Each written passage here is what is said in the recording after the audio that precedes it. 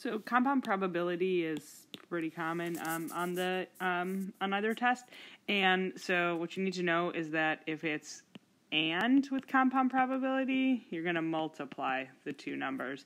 If it's or, you're going to add, right? Because the probability you can guess one thing and then another should be a lot smaller than the individual probabilities, and the probability you can guess one thing or another should be greater than the individual probabilities. And if you add things, they get bigger, and if you multiply fractions that are positive fractions less than 1, they should get smaller, right?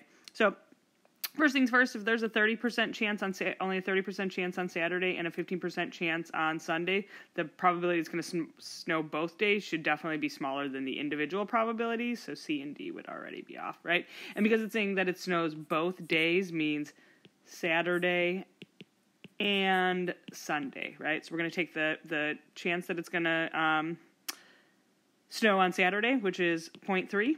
30%, right? Percent just means over 100. 0.3, and then and Sunday, 0.15, and we're gonna and we're gonna multiply those, and 0.3 times 0.15 times, and then we'd multiply by 100 to get a percent would be 4.5, right? So you'd get 0.045, and then multiplied by 100 to get a percent, right?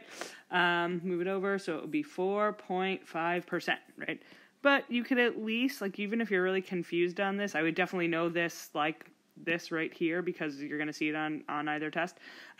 But know that, like, the probability that two things in a row are going to happen should be less than at least their individual probability, so you can cross off at least D and E for that reason. But it's answer choice B.